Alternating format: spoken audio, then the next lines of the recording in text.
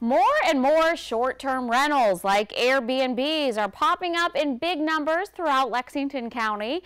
County leaders feel the need to take some action. News 19's Rachel Ripp tells us why.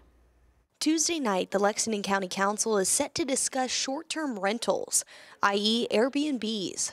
Lexington County Council Chair Beth Carrig says that's because residents have brought concerns to Council's attention.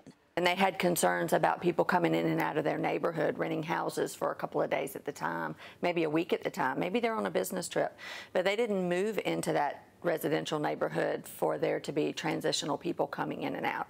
So we felt like it would be in our best interest to take a look at exactly what's happening, what other communities around the state, what counties, municipalities are doing around the state to see how we can best serve the people of Lexington County. Carrig tells me Lake Murray Airbnbs are popular because everyone loves spending time by the water, but the worry is about too much noise from renters throwing parties or renters trashing the property and devaluing the homes nearby. Most of the homes out on Lake Murray are still on septic tank.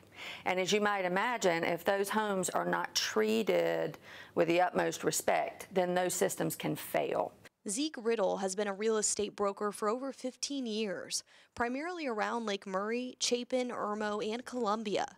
He says there's certainly a happy medium that can be found to please both the renters and homeowners. Our lake is so beautiful and it's such a draw to people, and I think Airbnbs are bringing more tourists into our market, whether it's the Lake Murray area or Columbia, which is a good thing because those people are coming into town and they're spending money here in our market. The meeting will be open to the public, but there won't be any time allocated for public comment.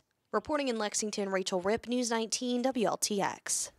Well, you might not be able to comment, but you can attend the meeting. It starts at 2:15 tomorrow at 212 South Lake Drive.